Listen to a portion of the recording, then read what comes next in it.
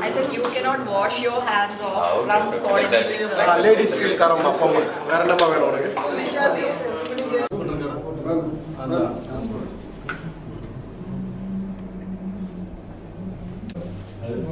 delete பண்ணிடுங்க.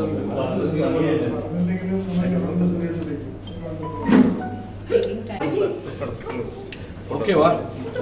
Photo.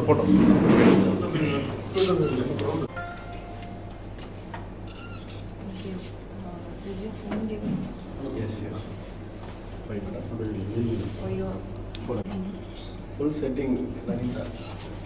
Everybody clap, no? The official Congress in புரட்சி பயணம் வருகின்ற டிசம்பர் 17ஆம் தேதி தொடங்க இருக்கிறது. நாகர்கோயிலில் சுமார் 3 மணி அளவில் 17ஆம் தேதி தொடங்கும்.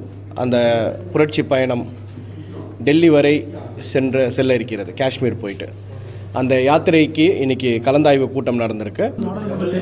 இது நாடாளுமன்ற தேர்தலின் முன்னோட்டம். இந்த முன்னோட்டத்தை பார்த்துட்டீங்க. 3 மாநிலத்தில் மிகப்பெரிய வெற்றியை கண்டிருக்கோம். இது நாடாளுமன்ற தேர்தலில் கண்டிப்பாக அசூர வெற்றி பெறும். மோடி அலை ஓய்ந்தது, ராகுலின் அலை தொடங்கிவிட்டது என்பதுதான் உண்மை. மத்திய மாநில அரசாங்கம் எதுவுமே செய்யவில்லை என்பது உண்மை. 4.5 ஆண்டு மோசமான ஆட்சி முறையை மக்களுக்கு எடுத்து சொல்ல வேண்டும்.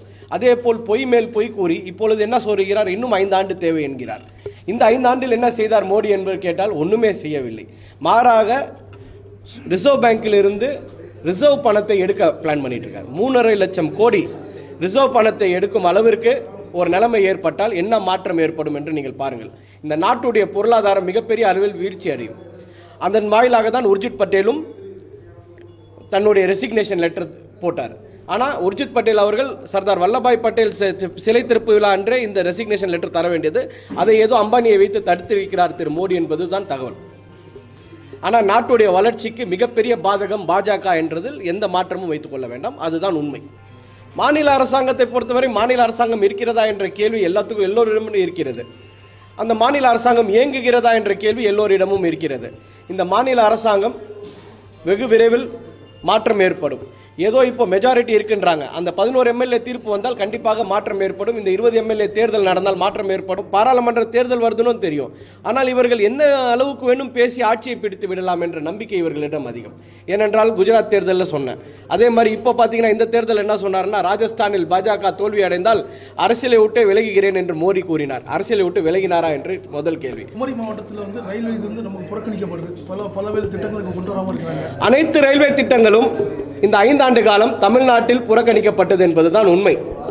சரியா? புதிய ரயில் நிலையங்கள் எதுவும் திறக்கப்படவில்லை என்பதுதான் உண்மை. ப்ராஃபிட்டில் போயிட்டு இருந்த ரயில்வே துறை நஷ்டத்தில் போய் கொண்டிருக்கிறது என்பதுதான் உண்மை. தனியார் மயமாக்குதலுக்கு தான் நரேந்திர மோடி இதை செய்கிறார் என்பது உண்மை.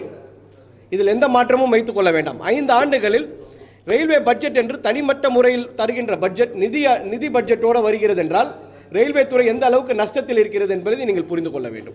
ஆக மொத்தம் தமிழ்நாட்டுக்கு எதுவும் வரவில்லை, ரயில் திட்டங்கள் எதுவும் வரவில்லை. ரயில்வே துறையே இன்று நஷ்டத்தில் இயங்கிக் கொண்டிருக்கிறது. இது மோடியின் மிகப்பெரிய சாணக்கியத்தனம். இதை தனியார் மயமாக்குதலுக்கு அவர் பிளான் பண்ணி கொண்டிருக்கிறார். அது நடக்கப் போவதில்லை என்பதும் உண்மை. 2019 அந்த ஆட்சி இருக்கப் போவதில்லை என்பதும் உண்மை.